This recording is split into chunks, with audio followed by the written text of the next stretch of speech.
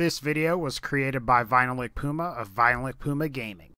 Hey guys, I'm going to have a Q&A next video. Please be sure to leave a question if you want to participate. What's up guys, this is VinylicPuma and today I'm back with another Borderlands video. Now, I've been planning on doing this video for a little while now, and you guys have been asking me for like months, like up to a year, to cover some guns and weapons from Borderlands 1. Well, today, after taking a lot longer than I initially wanted to, I am going to be covering some guns and weapons from the Atlas Corporation. Now, this video is going to be a little bit of an experiment for me, as I don't really know how well this video will do. I do ask if you guys like this video, please leave a like on the video, as I think I'll be using that as a determining factor as to whether I should make more Borderlands 1 videos or not. Some stingy salesman once said that if you buy an Atlas, you too will know what it is like to hold the power of the gods in your hands. Atlas weapons tend to be very high quality, and they are often characterized by their high damage per second potential. Atlas weapons also tend to be some of the rarer weapons in the game, and as a weapons manufacturer, they generally tend to stick with making combat rifles, revolvers, repeater pistols, sniper rifles, and shotguns, though they do also make shields and the rain grenade mod that unfortunately didn't make it into Borderlands 2 or the pre-sequel. As a manufacturer, they didn't make it into Borderlands 2 and the pre-sequel. That sucks. But without further ado, these will be the top 7 best Atlas guns and weapons in Borderlands 1. Number 7, the Troll. So the Troll is sort of like and unlike the Avenger SMG from Borderlands 2.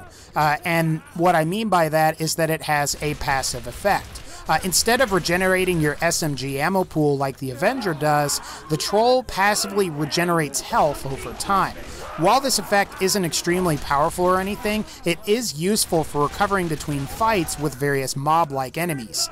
Unlike Borderlands 2, where barrels determine the special effects of unique weapons, the Troll's special effect comes from the accessory 2 slot for weapons. This means you could have a different barrel on the gun, and you still get the same effects. Now, it is worth mentioning that the Troll can only come in non-elemental varieties, and in my personal opinion, this does hurt its viability somewhat up against most armored enemies.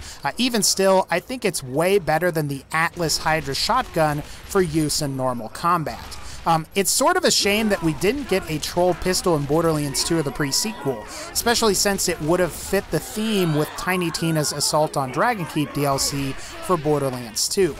The passive healing effect could have come in handy when combined with certain character skills in Borderlands 2. Hopefully we get a lot more weapons like the Troll in Borderlands 3. Number 6, Kyros Power. So Kyros Power was added with the General Knox DLC for Borderlands 1. For those of you that aren't familiar with Borderlands 2 and the pre-sequel, Kyros Power is somewhat similar to the Shari Ami Maliwan sniper rifle that heals the user via transfusion orbs. Man, I really hope I got that pronunciation right. Unlike the Maliwan Shari Ami, Kyros Power is an explosive sniper rifle, and from my experience so far, it's an explosive sniper rifle done properly.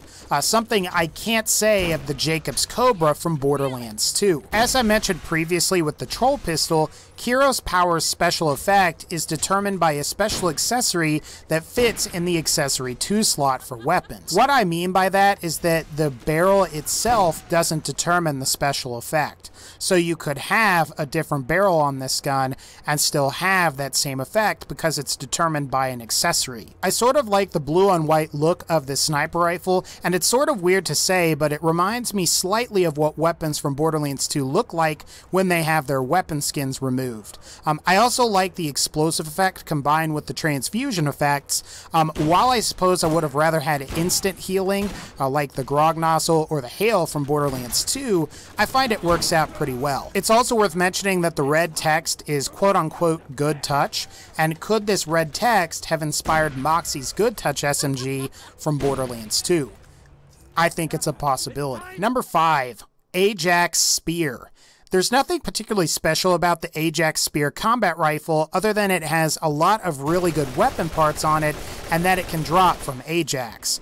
The Ajax Spear is a weapon from the General Knox DLC. Like many weapons in Borderlands 2, the Ajax Spear's effects are determined by its barrel. The Ajax Spear barrel has improved damage and relatively low recoil. It's also worth mentioning that certain legendary accessories, like the Ogre accessory, can appear on the Ajax Spear, which ultimately creates an Ajax Ogre. Now, the Ajax Ogre is considered to be one of the best weapons from Borderlands 1. As for the regular Ajax Spear, it's a pretty nice weapon. It seems to have great fire rate, damage, and accuracy. And it's weird to me that assault rifles like this didn't make their way into Borderlands 2, as this is a really fun gun to shoot people in the face with. I could definitely see how this would become quite powerful when combined with other legendary weapon accessories, as you're essentially improving something that's of high quality in the first place. Number 4, the Cyclops. The best way for me to describe the Cyclops is that it's sort of similar to the Hyperion Fremington's Edge in Borderlands 2 or the pre-sequel. However, the Cyclops is essentially a vastly improved version of the Fremington's Edge. Now, the Cyclops has increased weapon zoom, making it perfect for long-range sniping. This effect comes from a unique weapon sight part, which means that it's compatible with different weapon barrels. I actually kind of find it difficult to use the Cyclops because the zoom is so high. I mean, if you're up close to enemies, it's really difficult to get the reticle on their head and then fire. That said, at a distance, it's friggin' awesome. I do kind of wish that the damage on the Cyclops was just a teeny little bit higher as well. It's not bad by any means, but I wish you could literally wreck whatever you shoot with this thing. Even still, it's a great gun and it's definitely recommended. Number 3, the Ogre. So I have a love-hate relationship with the Ogre from Borderlands 2. My biggest issue with it is that I feel like its damage is relatively low and the wind-up time is ridiculously long. It's a shame because the special two-fang ricochet effects are quite nice. However, Borderlands 1's Ogre is how you do the Ogre correctly. As soon as you pull the trigger, you figuratively unleash hell upon your enemies. And as I alluded to earlier, the Ogre gets its special effects from a special weapon accessory. This means that it can spawn with different weapon barrels, which can greatly alter its effects. While I won't be demoing it in this particular video, the Ogre accessory can spawn with the Ajax Spear barrel to create the Ajax Ogre, which is one of the most powerful weapons in Borderlands 1. Like the Ogre from Borderlands 2, the Ogre in Borderlands 1 is an explosive-only weapon and is great up against virtually any opponent, whether they are armored or not. Between the two, the original Ogre from Borderlands 1 is a much better weapon as you actually feel powerful while using it.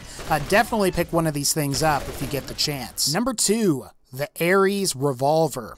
So the Ares Revolver is a powerful revolver that looks and is somewhat similar to the Kyros Power Sniper Rifle. This is because the Ares Revolver has a transfusion effect and you kind of get that blue on white skin as well. Now, unlike the Kyros Power, it appears that this effect only applies when an enemy's shields are depleted, which is kind of a drag and holds it back in my opinion.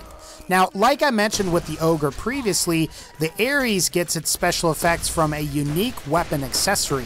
This means that you can feasibly have it spawn with a different barrel that will change its effects for the better or for the worse. Now, the Ares can only come in shock element, and since an enemy needs shields to deplete for the transfusion effect to work, this might not be a reliable weapon to use for both high damage output and healing at the same time. Though I've got a pretty good feeling it would be amazing on Salvador the Gunzerker from Borderlands 2. Like the other official pearlescent weapons from Borderlands 1, the Ares was introduced with the General Knox DLC. Atlas only produced 2 pearlescent items, the Ares Revolver, and then the other is the Omega Shield. While I like the Ares Revolver, I think there's another revolver from Atlas that is a little bit better. Number 1, the Chimera. So the Chimera is both one of the most fantastic and weird weapons I've encountered in a Borderlands game. For those of you that don't know, the Chimera is a pan-elemental weapon that changes its element as you shoot it. So one time you might get explosive rounds, then the next time you might either get like fire, shock, or corrosive rounds.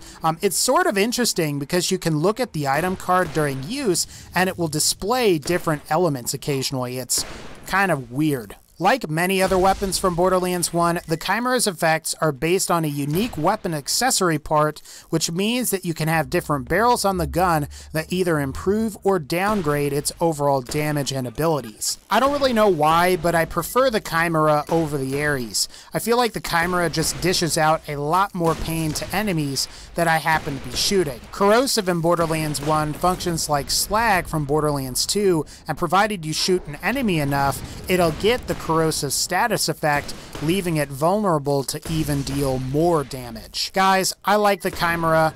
It's not only interesting in premise, but it's also quite powerful in practice. Alright, that's gonna pretty much wrap up this particular video. If you like this video, please be sure to leave a like. Like I said earlier, this is a bit of an experiment. Leave a like on this video if you enjoyed it, because that'll determine whether I make more. And as for the Q&A, I think we're still going to be doing that on either August 3rd or August 4th. So that'll be this Wednesday or Thursday.